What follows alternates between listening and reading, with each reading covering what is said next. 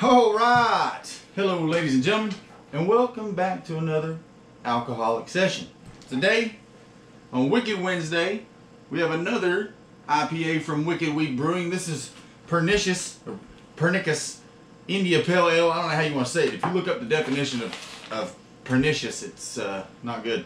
But this says this hop delivery vehicle is crafted to be enjoyed fresh and often. Hand-selected New Zealand, Australian, and American hops set this beer apart from all others. Its drinkability and clean finish will lead you to never look at IPAs the same way again. And it is the silver medal recipient in American Style India Pale Ale 2015 at the Great American Beer Festival. Now this is a very similar beer when it comes to alcoholic content to what I have drank in the past. It's brewed out of Asheville, North Carolina, but this is 7.3% alcohol by volume, which usually, in my opinion, before starting this series of IPAs, kind of meant that the beer was going to be gross. But it's one of two things. Either one, I'm getting used to IPAs, or two, I'm just wrong altogether. You know, it could be either one. And today we're going to be trying the Morningstar Farms Veggie Chicken Nuggets with a Texas Pete buffalo wing sauce. I never even knew they made it. I'm going to put the rest of these back in the freezer so they don't thaw out. Alright, the first thing we're going to do, that's our chicken, is we're going to wing sauce these things up. Let them get sitting for a second before we... Oh yeah. Oh man, it smells like Texas Pete. And it's the consistency, not so much of a wing sauce, I wouldn't imagine. But I am neither nor wing sauce aficionado nor beer aficionado. Those look pretty. It's got the Texas Pete smell, but it's just a little bit off from the Texas Pete smell. It's got its own little twang smell. And here we go. Let's get this going. I bought this at the local Kroger's, where I usually buy most of my IPAs because the selection is good. Oh, this one's super light. A super pale ale.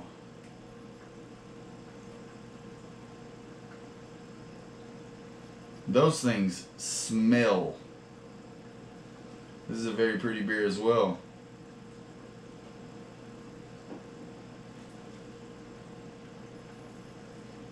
I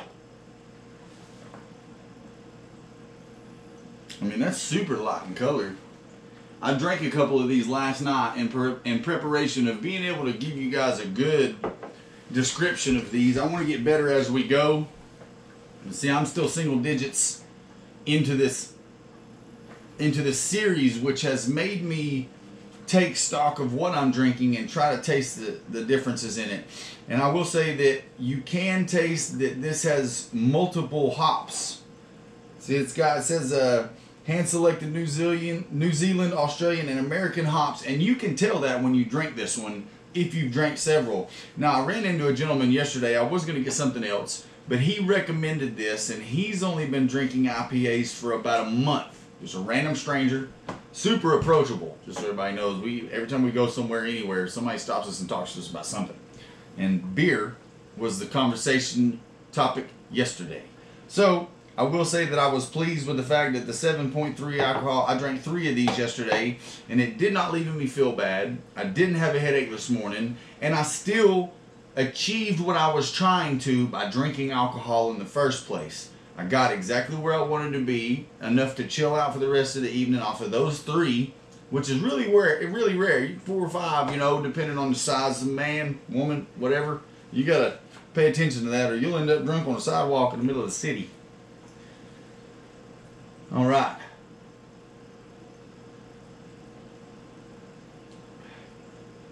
Just like any other IPA, it's got that bite.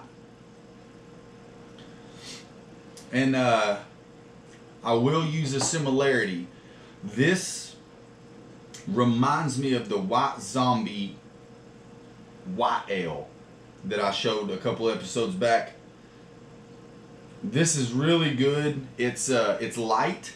It's not as heavy as a hazy IPA, seeing as how this is a non-hazy, last week's was a hazy, I can definitely tell the difference in the consistency. It's not as thick.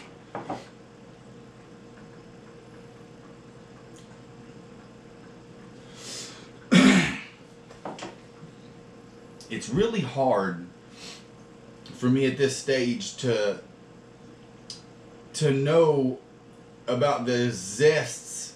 If you go online and look it up, it says it has a tropical zest. I've not been able to pick that out of any of these IPAs. The tropical zest just hasn't presented itself beyond the IPA bite. So let's go ahead. Look, they soaked up that sauce nice. Let's go ahead and give one of these a try. These are all veggie. Now they've softened up a little bit because they're nuggets.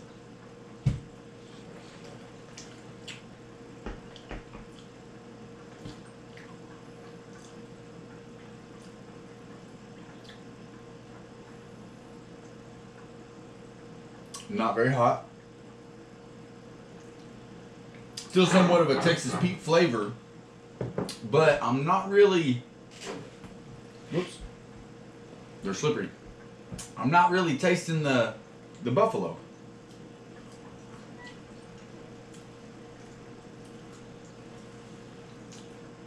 Now the nuggets are good.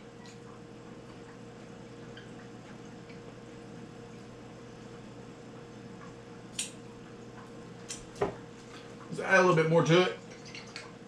Either we didn't get enough or it just ain't very strong. Because in the final bite, I tasted a little bit of buffalo, but I like the hot stuff, y'all.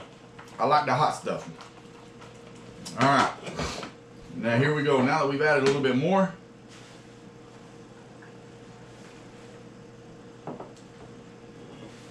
now with the initial taste, the beer does go well with the sauce. And I'm assuming that's what you're going to look for when you want some beer and some food and you want them to go together. You would like for one to complement the other. Now the real test is to take a drink and then take a bite and see if it makes a sour flavor in my mouth. Because that's not something I'm going to want.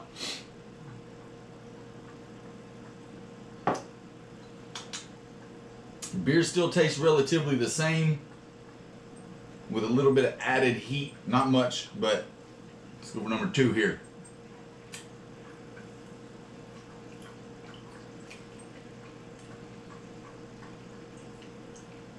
The more sauce helped, but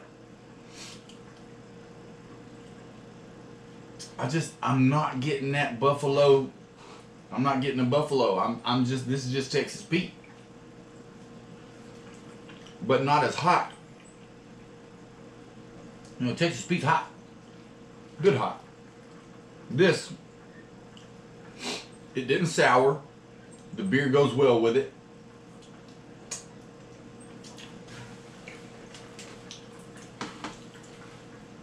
So I would definitely recommend the Morningstar non-chicken chicken nuggets. And I would recommend this on anything else that you're going to eat Texas Pete on. But I don't think that I would eat this on chicken, as in trying to satisfy that hot chicken wing taste flavor. I'm probably going to leave this out and go with another brand. But this is good and would work on anything else that you would eat Texas Pete on. It says medium heat. And I will for sure definitely recommend the beer. You know, the beer is really good. Now, I will say it one more time if I've not said it 1,000. IPAs are a select taste. They, in my opinion, are for expanding your idea of an alcoholic beverage, because so many people, myself included, are guilty of buying a 12-pack because it's convenient and you get more for the price.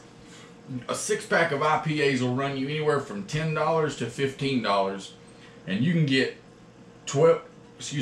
12 Miller Lights for $12.99. So the price comparison obviously is off.